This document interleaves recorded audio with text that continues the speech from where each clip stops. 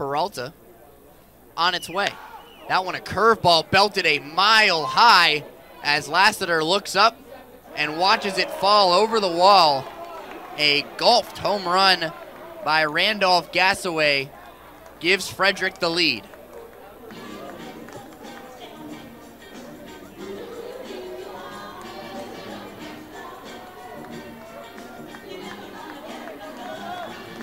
So a back and forth game here between Winston-Salem and Frederick in the final game of this 3-game series.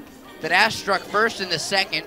Frederick responds with 2 in the fourth, but the Dash tie it with 1 of their own, 1 in the 6th, and the teams trade runs in the 7th before Frederick gets 2 on the board here in the 8th, courtesy of a smothered ball by Randolph Gassaway.